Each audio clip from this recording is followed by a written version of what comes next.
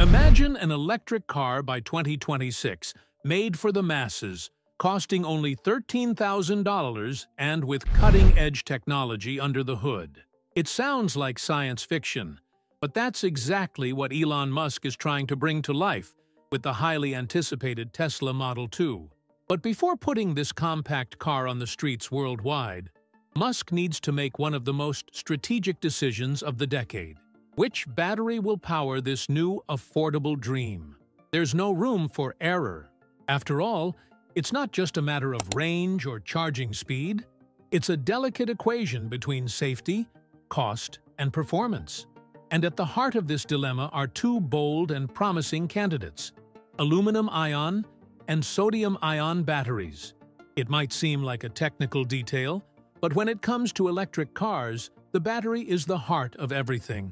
A single car like the Model 2 must contain more than 7,000 small energy cells working in harmony, and just one of them collapsing due to overheating can trigger an uncontrollable fire in less than 10 seconds.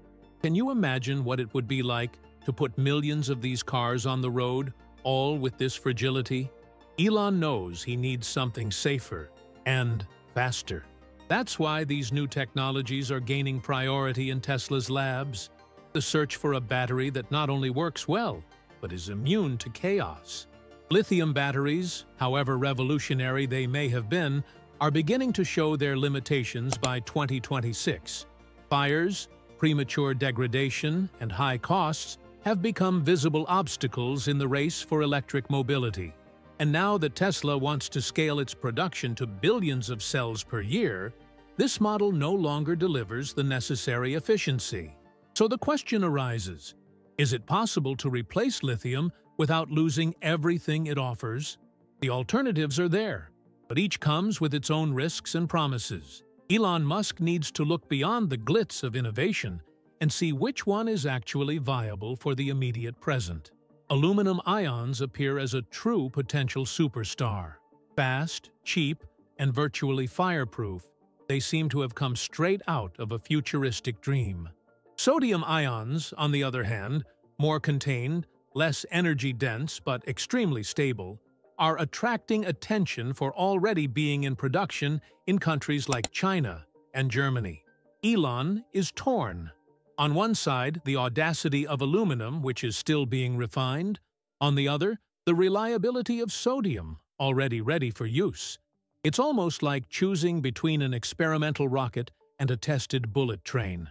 Both work, but only one is ready to leave the station now. And here's a factor that few people consider: the cost of scale. It's one thing to assemble 100 cars with a new battery in a lab. It's quite another to produce millions of reliable, consistent, and safe units every quarter. The Model 2 needs to be affordable, and that requires a robust supply chain, cheap raw materials, and industrial processes that don't rely on magic or nanotechnology.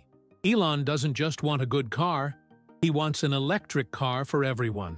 And batteries that explode or are too expensive simply have no place in that plan. The challenge, therefore, is not just choosing the most advanced chemistry. It's finding the balance between what is new and exciting and what actually works outside the laboratories.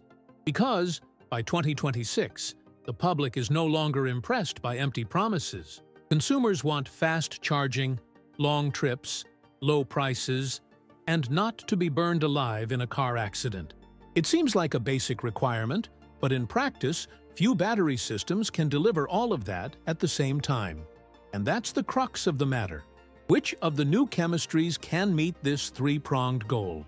The aluminum-ion battery enters this story as that mysterious character no one expected, but who suddenly emerges with abilities that leave everyone curious. It promises something that seems too much, even by Tesla's audacious standards. A full recharge in 60 seconds, 60. Not half an hour, not 10 minutes, not some disguised fast charging. It's literally the time it takes to tie your shoelaces. For many people, this sounds so absurd that it seems like false advertising. But it's not.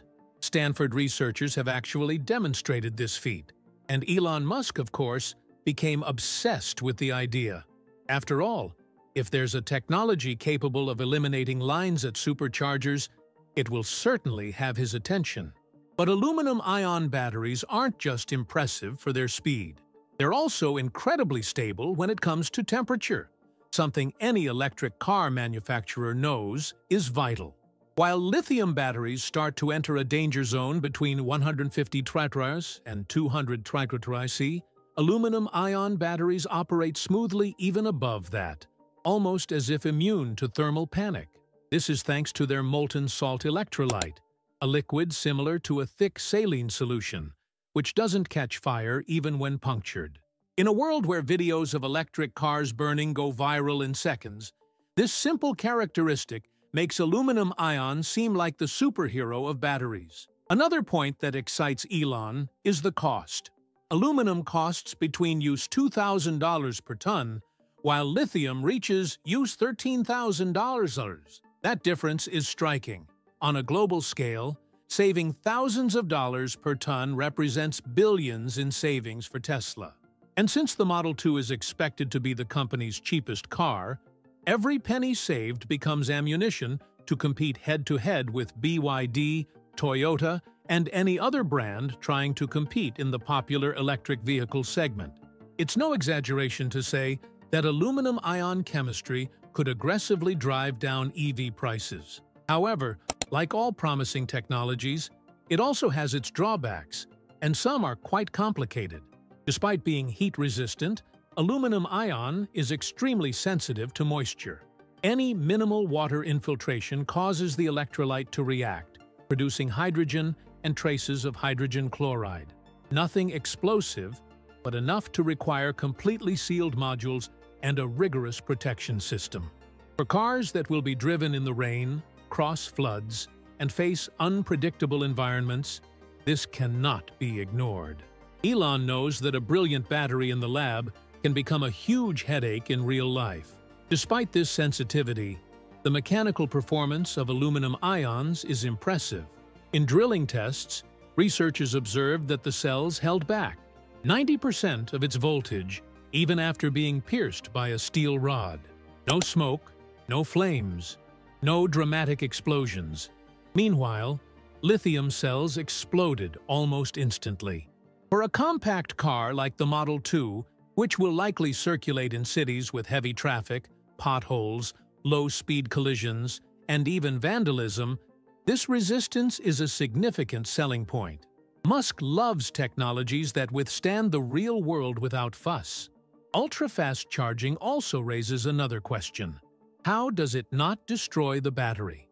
Normally, the faster a cell is charged, the greater the internal stress and the greater the risk of degradation. But with aluminum ion, the logic is different. Aluminum can release 3 electrons per atom, while lithium releases only 1. This creates a much greater energy flow with less chemical effort, reducing wear. In theory, this battery could last thousands of cycles longer than Tesla's current batteries. Elon knows that durability counts, especially when the car is designed for millions of units. While aluminum-ion batteries are still searching for a way to leave the labs and enter production lines, sodium-ion batteries are already on track, and the train is already moving. Elon Musk knows this. In 2026, it's not enough to be innovative. You need to be ready to scale. And in this respect, sodium-ion batteries are gaining ground.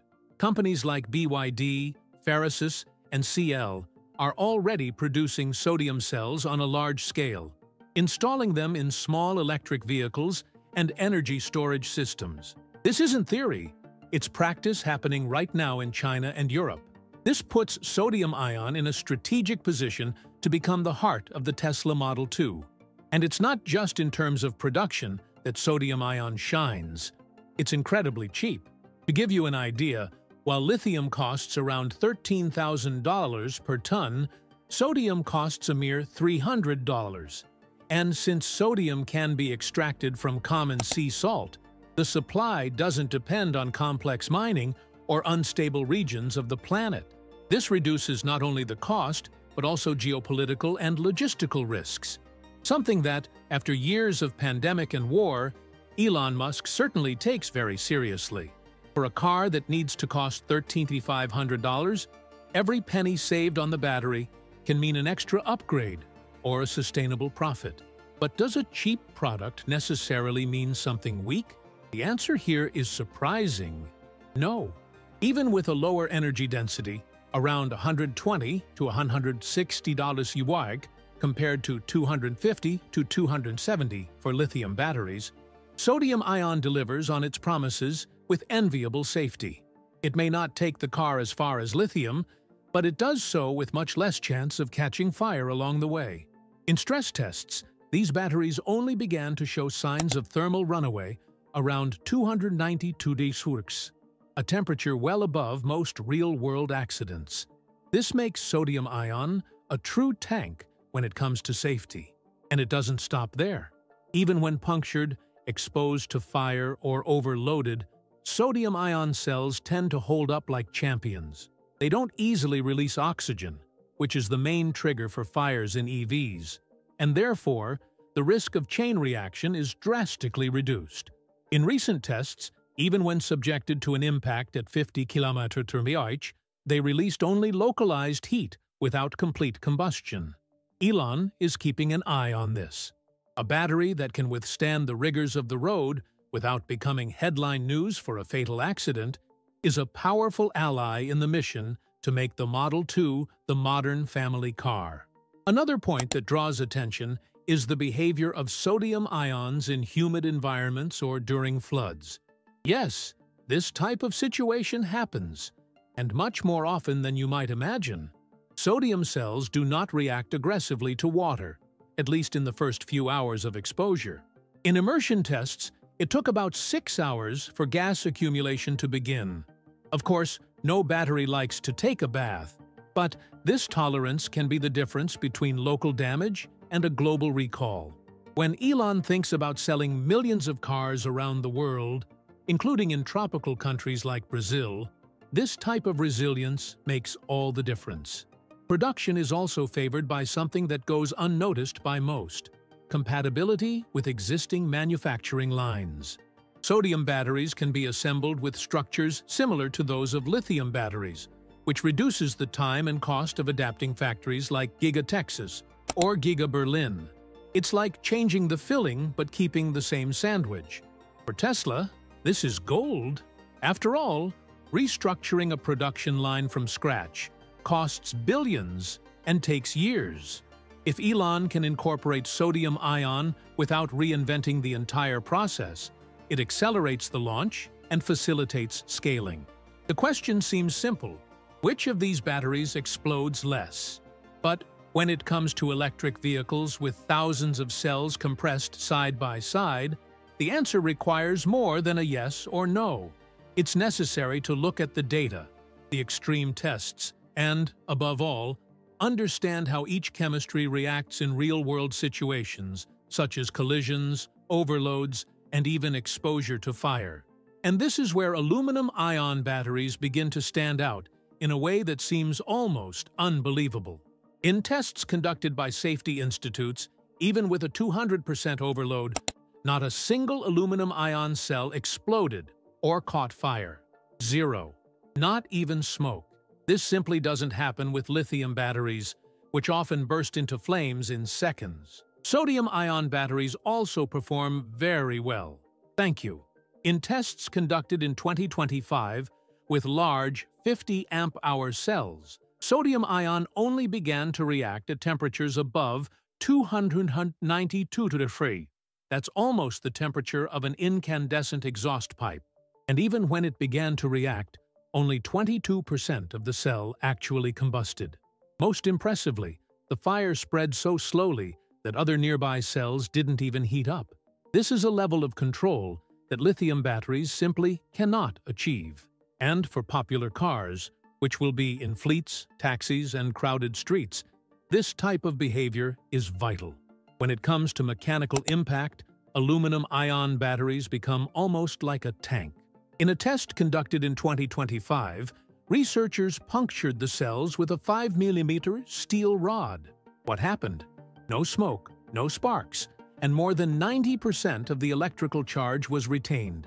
This is almost unbelievable for those accustomed to traditional batteries. Meanwhile, a common lithium cell, when punctured, released superheated gas in less than 2 seconds, enough to start a chain reaction.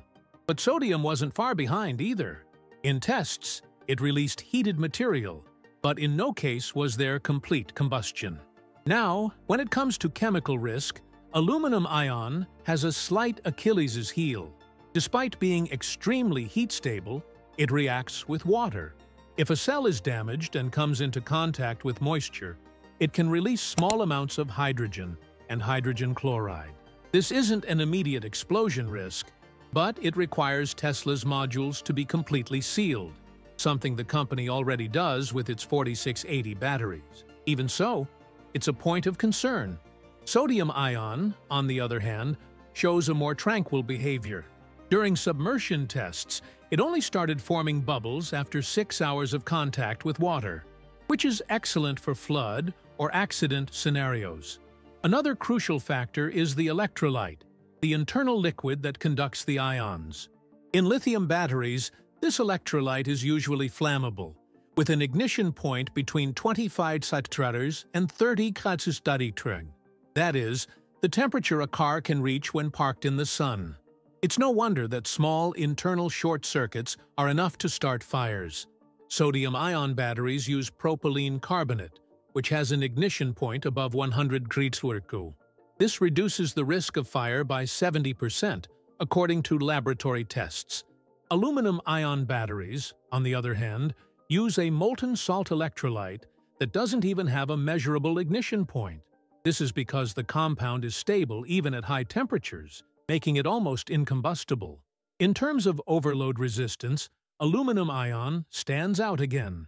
In a 2024 report published by the NRE, researchers subjected aluminum cells to twice their rated load. The result? No ignition. Lithium batteries, on the other hand, experienced 5 explosions in 10 identical tests. Sodium ion also passed overload tests unscathed, maintaining its structure intact even when exposed to above normal current for several minutes. This shows that both alternatives are dramatically safer than lithium, and each excels in different scenarios. And that's where the game starts to change. Because however incredible a technology may seem on paper, it only becomes real when it can be manufactured on a large scale, reliably, repeatably, and cheaply. And in this field, sodium ion is shooting ahead. In 2026, while aluminum ion is still stuck in laboratory prototypes and feasibility studies, sodium has already become a product. Companies like CL, BYD, and Phoresis have pilot lines operating at full capacity, supplying compact cars and large-scale energy storage systems. What does this mean? That sodium ion is no longer a promise. It's a reality. Elon Musk knows all too well what it's like to try and scale up an innovative battery. Just remember the drama with the 4680 cells. The idea was to revolutionize everything, but mass production proved to be a logistical nightmare. That's why he now wants to avoid repeating the mistake. Sodium ion, unlike aluminum ion, has already passed the adaptation tests for industrial lines. It can be assembled with the same machinery used for lithium cells, which reduces retooling costs and accelerates time to market. For a car like the Model 2, which will be produced in the millions, this is a gigantic competitive advantage. And there's more. Sodium is abundant. It's literally everywhere, including in table salt. Its extraction and purification cost is negligible compared to lithium or aluminum. It is estimated that a ton of sodium costs around $300 compared to $2,000 for aluminum